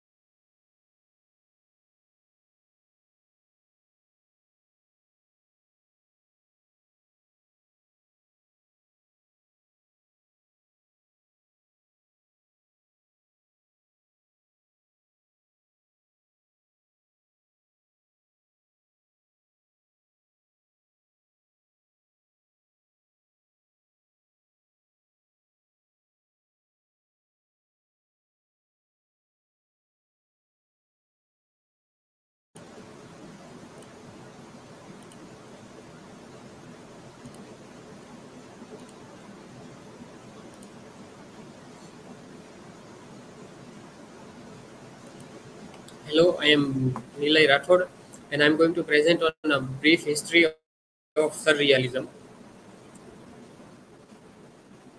So, Surrealism is a cultural movement that developed in Europe in the aftermath of World War One, in which artists depicted unwavering illogical scenes and developed the technique to allow unconscious mind to express itself. Surreal defies logic; it is irrational. Dreams and the working of the subconscious mind inspire the surrealistic art, filled with strange image and bizarre juxtaposition. According to Andre Breton, its aim was to resolve the previously contradicted condition of dream and reality into absolute reality, a super reality. It produced work of painting, writing, theater, filmmaking, photography, and other media. Surrealism sprang out the previous Dada movement. It was a way of life that most artists tried to escape their disparities by adopting the Sigmund Freud's theory, his dream theory. The development of Surrealism. Dadaism developed nearly at the same time in Zurich, New York, and Paris. During the First World War, it further made appearance in Germany before concentrating in France. It flourished from 1966 to 1922 with the aim of ridiculing what its adherents regarded to be worthlessness of modern world. It promoted anti-war and anti-art works. Many people joined the movement believing that the nationalists and colonists were the major reason behind the First World War. The movement of Dada was anti-art since anything of which art stood, it depicted as opposite. This was an attempt by the Dadaists to purify art by mocking it. This made pro- proponent of this movement to develop pieces that were very playful and teasing, like this painting of Mona Lisa having a mustache. Nearly every data piece aroused a reaction which was intended objective since the movement hoped to annihilate all the traditional element of culture and aesthetics. Despite existing for a short time, Dadaist left an enduring legacy to contemporary art, advertising, and social order. And if it were not present, it is unlikely that Surrealism and the other modern art movements would have existed. Surrealism is largely considered as an outgrowth of earlier Dada movement because its ideas are better organized and more relevant to the real world. Features of surrealistic art: dreamlike scenes, symbolic images, unexpected illogical juxtaposition, bizarre assemblage of ordinary object, automatism and spirit of spontaneity, games and techniques to create random effects, personal iconography, visual pun, distorted figure and biometric shapes, unanalytic sexual and taboo subject, primitive or childlike designs. How surrealism became a cultural movement. Art for the distant past can appear surreal to the modern eye. Dragon and demon populate ancient frescoes and medieval trifights. Italian Renaissance painter Gospect Archimlodo used trumpet effect to depict human faces made of fruit, flower, insects, fish, or fish. The Netherlandish artist Hieronymus Bosch turned barnyard animals and household objects into terrifying monsters. Like this can be seen in the pictures. Like there are many sea animals that are small, but picture is very large, and there is a cricket upside down in the side position. In contrast, the 20th century surrealistic rebelled against the conventional moral codes and inhabitants of the conscious mind. The movement emerged from Dada, an avant-garde approach to art that mocked the establishment. Marxist ideas sparked a disdain for capitalist society as a thirst for social rebellion. The writing of Sigmund Freud suggested that higher forms of truth might be found in the subconscious. Moreover, the chaos and tragedy of World War One spurred a desire to break from traditional and explore new forms of expression. Features of surrealistic literature: automatic writing, juxtaposition, association, irrationality, subconscious mind, dream, and fantasy. So, in automatic writing, basically, like what writers would do, that whatever thoughts come to their mind, they would write it. That doesn't draft it, but directly write it as it is. In juxtaposition, they use crazy and opposite images, like they would compare a shoe with head and a door with snake. Association in these uh, writers associate dream with reality and portray these two things together. Irrationality. So as we know that surrealism is not never focused on rationality. Their art, literature, and everything is illogical or irrational. Subconscious mind, that they believe that we should let our subconscious mind flow and they were highly influenced by Sigmund Freud's dream theory. So they what they did was that uh, to write or paint the things whichever was stored in their subconscious or unconscious mind. Surrealistic literature. The first surrealistic work, according to leader Breton, was Les Chance the Malador, and the first work written and published by his group of surrealists was Les Champs Magnetics in May and June 1990. In 1924, Surrealistic movement was officially founded when Breton published the first Surrealist manifesto, which defined its intention. The surrealistic philosophers and artists felt that Dadaism did not allow categories and labels. The surrealists adapted the thought of Sigmund Freud to suit their own purpose. The surrealistic predicted that as art would develop a perspective that would give them strength or feeling themselves from control of a reason, new intellect tendency will inevitably come up. The document defines the surrealistic as psychic automatism in its pure state by which we propose express verbally in writing or in any manner. The real process thought, the dictation of thought in absence of any control exercised by reason and outside any aesthetic or moral concern. Miyazaki's 2005 film Howl's Moving Castle used aspects of surrealism to depict the condition of the early 20th century English town. Several children in primary grades are instructed on self-portraiture technique based on particularly on the portraits by Picasso, and in literature magical realism in works by writers as Gabriel Marquez contain aspect of surrealism. Like in this movie, like there can be seen in poster that the one vehicle type of thing is stacked up and can be seen moving somewhere.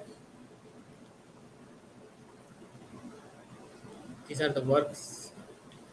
Thank you.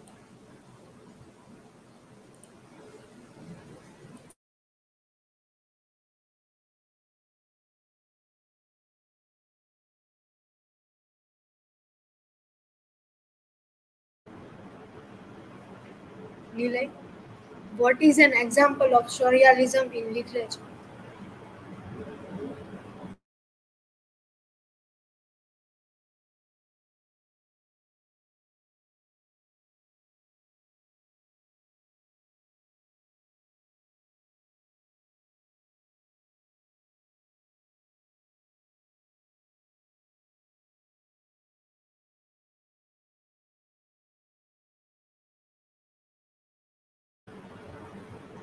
Nilay, what is the main idea of surrealism?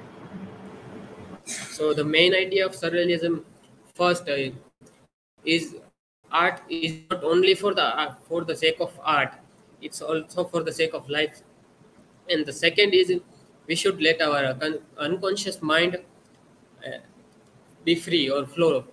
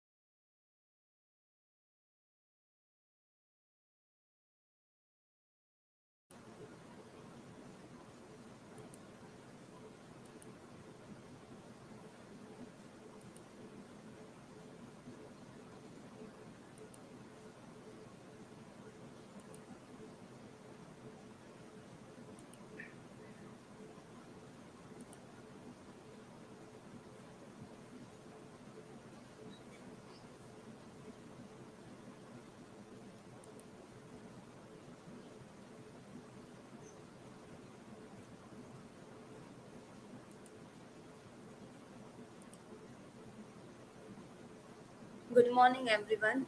My today's topic is The Fear by Wilfred Wilson Capricin.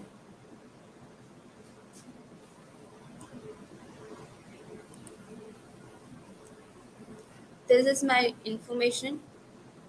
What is the war poetry? War poetry is simple put poetry that deal with the subject of war. The young soldier poets of the First World War established war poetry as a literary genre. War poetry is not a necessary anti-war.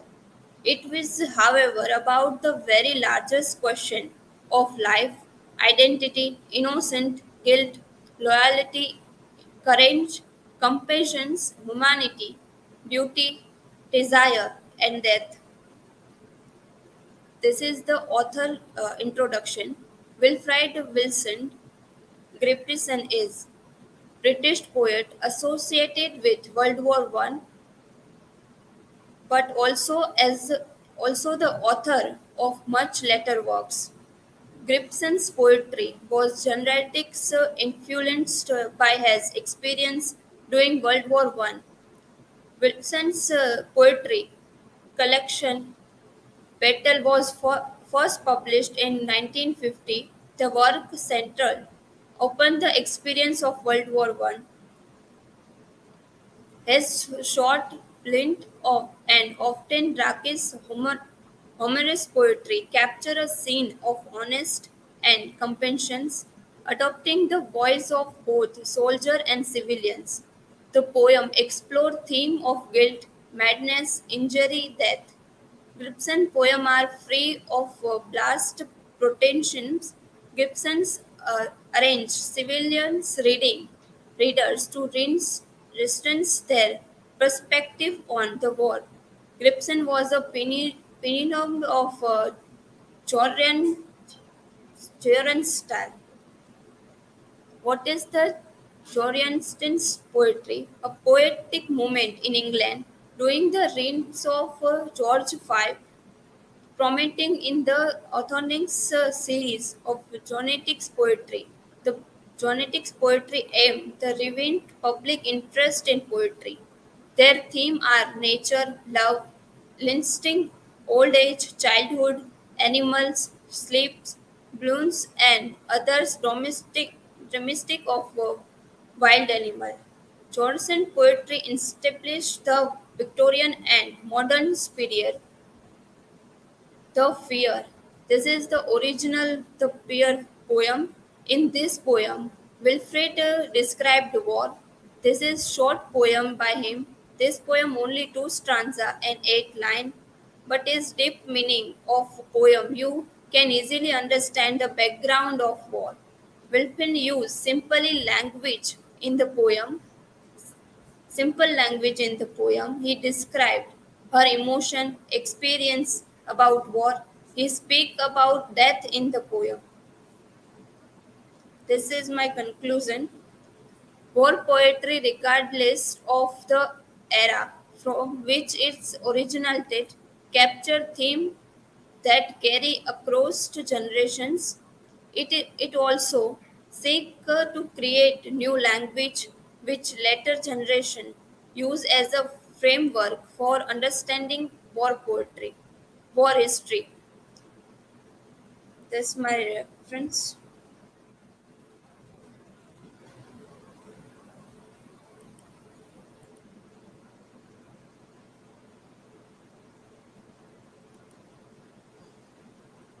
Okay, so questions are from this. Yeah. Let's put your question and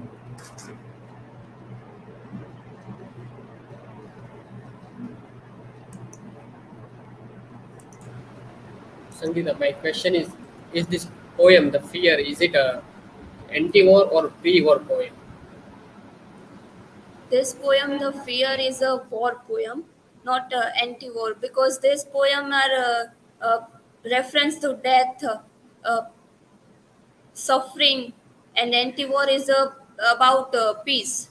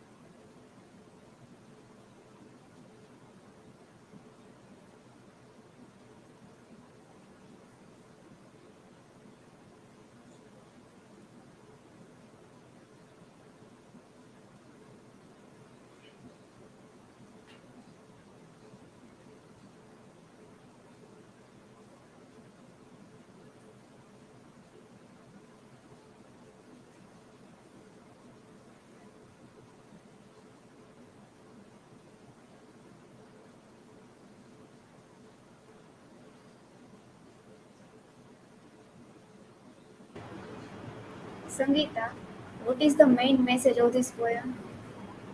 The poem main message of the information about war, and this is the war of the how is harm suffering about the people and war this.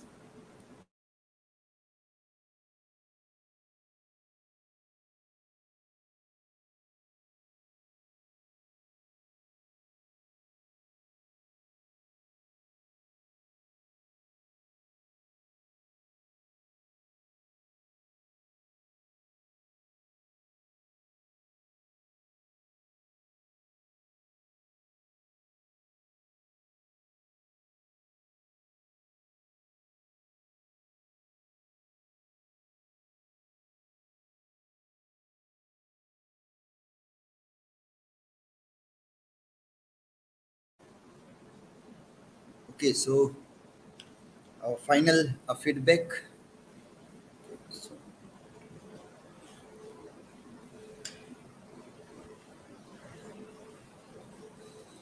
Aamena presented on sci-fi, and some of you who are not using any images, you try to use some significant image regarding the text. Some of you are doing it quite well, combination of image, there is graphic and the text. So even if you're talking about a film, at least a film poster or a cover of a book, that photograph, or painting photographs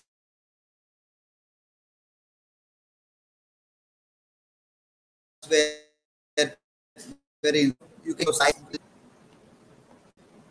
okay.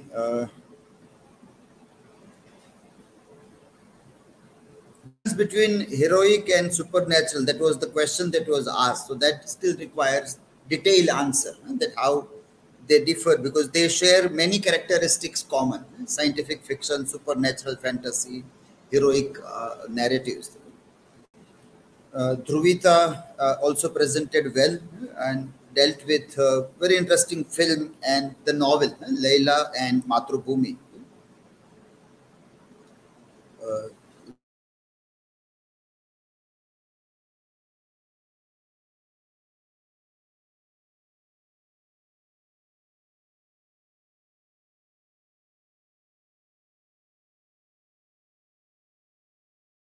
So that was a dystopic. If that becomes like a powerful or a trend, then perhaps we turned our society into dystopia. That is what it says. So if even if there is something that is problematic happening, and if that becomes a way of life for everybody, then what might happen? So your answer was that we are not living in a feminist dystopia. Obviously, we do not live in dystopia as such. It is about future. But is there anything that is in our present time that may lead towards that dystopia? And so that is how you need to answer that, because your film Matrubhumi was talking about the female feticide. So if that is not the reality, then you can say that no, it is still not a reality and this may happen. But people see that as a reality, and that is why we have lots of programs in academic institutes where we have this Beti Bachao, Beti Padhao kind of a thing. Otherwise, you don't see in how many countries there is a campaign like Beti Bachao, Beti Padhao. If you see the first world, do they have to run a campaign like this? No. If it is a campaign, means there is a problem. People are not thinking about Beti Bachao or Beti Padhao. That's why we require a campaign. We are not conscious about cleanliness and tidiness, so we have to have a campaign about Swachh Bharat. If it is clean and tidy, no campaign are required as such. So that is how you can see. Divya Parmar also presented well. And there was a question to you about intention of war poems, or what is that intention. So you can say that normally this literature try to look at the futility of war. Futility of war there. If they celebrate a kind of individual valor that is required for a soldier. But collectively, when it is seen, collectively it is always futility. So when you want to motivate people for fight, then you celebrate valor. That is, individual valor is celebrated. So First World War poets, they were talking about the valor, because during First World War there was a different temperament. Like, let us go for a war. We have read about war. Now let us fight the war. In Second World War, it was not there. That euphoria for war was not there. You were dragged into war. Willy-nilly you were going to fight. You were not ready to fight, but you were dragged to fight. And then, because the memories of post First World War was still fresh in the mind, so you were not. Before First World War, there was no such real memory. It was only imaginative. That is, literature was talking there. And that difference is very important, because time and again you will see people becoming euphoric for fighting, for battles, for wars. And at that time, we remember that, well, you are ready because you don't have a memory of what happens after all these things. If you have memory, you will not do this. That is how we can interpret, or we can read those dynamics also. Emisha also presented well on the lyrics, some of the lyrics, and also good question was there. Divya asked quite well the question about, like, telling that you are talking about this in your presentation. So how do you connect this? So that is the correct way of putting the question. You listen to what is said and then you are asking. Otherwise, many of you are asking the simple question that is the topic. That is what the person was speaking for last 10 minutes. The same thing you are asking. Give me the difference between absurdism and existentialism. That is what the presentation was about. So why are you asking that question again? So Divya has asked some good questions, and well explained also by Emisha, by giving some lines from the poems there. In your citation, there is one issue which is very good to discuss also, because when you go to like YouTube video or a film, and you talk about a film, then there are many people who have contributed in a film. So who should be ultimately credited for that? Like, credited means whose surname should come in alphabetical order. Whose surname should come in alphabetical order. That is very important as a credit, academic credit. Mate e bau mahatvani vastu છે કે કોનું નામ પહેલા alphabetically surname માં આવે.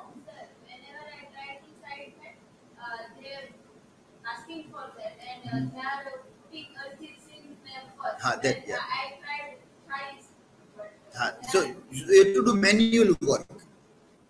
That's why that manual. So machines will help to some extent, and machines will always have a limitation.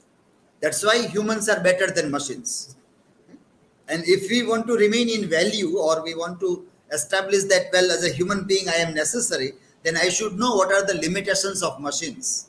કોઈ પણ machine હોય, કે search engine હોય, કે MLS citation machine હોય, કે કોઈ પણ પ્રકારના રોબોટ હોય, એમના લિમિટેશન્સ ક્યાં છે એ આપણને ખબર હશે તો જ આપણે એના ઉપર કંટ્રોલ કરી શકીશું.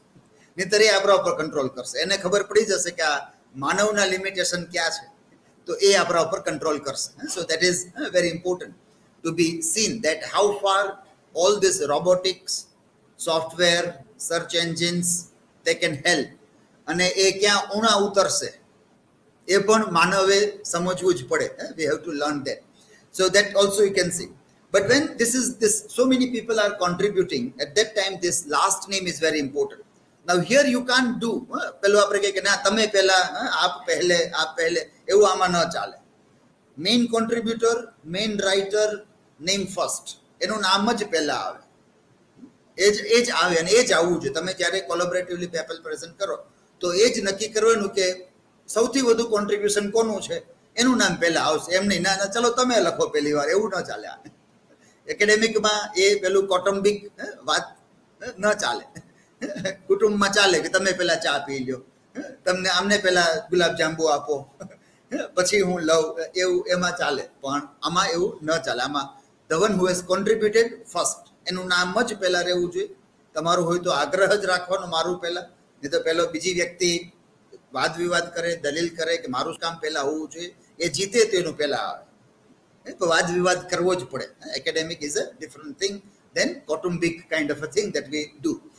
So that first name kone apwanu. So film is so many people contribute. Now, if you are talking about the direction of the film, then director's name. Normally, generally about the film, director's name, because director is considered as the author of the film. So director, that is author theory, that will work. So anything generally about the film, author is director. But if you're talking about acting, then actor's name will come first. If you're talking about acting, somebody's then. If you're talking about background score, then who is the music composer? Background score, not the music composer of the songs. Sometimes they are different. Like you will see that people are appreciating the sound designing. See the word design. Sound designing of KFG Chapter 2, or even this film that was RRR. So they appreciate that sound designing. Now that background score may not be given by the music composer who has given the music for the songs, because they have it altogether different effect. Then who is that person, that name? Here what you have to do is lyrics you are talking about. And who is the lyricist? Gulzar and Iqbal. Both two lyricists are there. So Gulzar and Allama Iqbal, they are their name should come. Gulzar's name is first, so Gulzar with G. It has to go, not with Arijit Singh, who is just a singer. So see, academically we will start understanding that when you talk about words and lyrics, Gulzar is more important than Arijit Singh. Arijit Singh is only singing. But if you're talking about voice, vocal, the beauty of singing, then you can say Arijit Singh has a beautiful voice. But it is only voice only, not the words. Lyrics are somebody else's that is being there. Okay? Now, once we understand this, we understand that there are people who write their songs, they sing their songs, they compose the music, and they even dance also. So you can understand what Michael Jackson was doing. Writing, composing, dance steps also you are devising, and you are performing also. Then such a great talent that one can understand, rather than what all other film heroes and heroines are doing. Somebody has composed the steps, they just have to do what others are doing. They are mere puppet, and we value them a lot. આપણે ખાલી કઠપુતલીને બહુ માન આપે, અને સાચું કામની value હોતી નથી ઘણી વખત. પણ એકેડેમિકમાં આપણને ખ્યાલ આવે કે આ વેલ્યુ કોને જવી જોઈએ, who is really worth for the value of this work. Hinaba also did well with Dadaism. Okay. Divya asked good question here also. Also independence and freedom. I think Emisha asked the question about independence and freedom also. So you can't use both the words every time simultaneously or synonymous. So you have a freedom of speech, or you want to be free from something, so you use art. Now there you can't use the word independence. Independence sometimes becomes dependent on self. That also is connected with that. So there, freedom and independence of speech, you can never say that artists have independence of speech. You yourself will understand, no, there is a problem. You can't use the word independence. So freedom and independence, that word is very important to be seen as a difference also. Inside. Dada was born for independence. Independence, yeah. So I was You are asking that. So that you need to clarify that freedom of the thing that you are trying to do, or trying to get independent from several things that they are using that art. Janvi made on the present, but you are not able to give answers properly. Okay? Your sources are very good. Others also, when you prepare for war poem, refer to the sources. Santanu Das's one write-up was cited in her work, and that is a very good website, which has a good material on war poems and other things. So that is worth referring. One university website was cited. Santanu Das was the writer. So that was a very good source. Khushboo presented on the difference between both, as we referred. The question that I think Hinaba asked there. Okay, then Nehalba, again question answer problem. So try to imagine what kind of where you will write. So extempore how to speak on the topic that you need to understand. I hope in semester 3 you will improve, and we will not have the same thing to be repeated in semester 3. Nilay also presented well on the, and a few things that you can say here. It was good presentation, everything was good. In citation, how you have to look, like you referred Sigmund Freud couple of times, but Freud is not cited. So if you are mentioning somebody, it should be there in the work citation. And those who are there, they are not referred. Those who are cited, their names, you all can see that how many times you are speaking their names, whom you have cited. And so person, so where saying the things, and in this way they are putting the point of view. That is the, so what you are referring in the presentation, you are not citing. What you are citing, you are not referring. That combination, once we will get it, we will see that academically it is up to the mark. It is now nobody can question that what you are speaking, presenting, writing is not having an academic value once this relation will be established. Film also you referred, but that was not cited. Poster and the thing, but the citation was not there. The last one was by Sangita. Okay. Also need to improve a bit there. Okay. So, okay, fine. So we end our this season for you. The evening session we still have. But for you, this season is over now, and wish you all the best for your internal exams, which are beginning from Monday. Okay? We end this session here.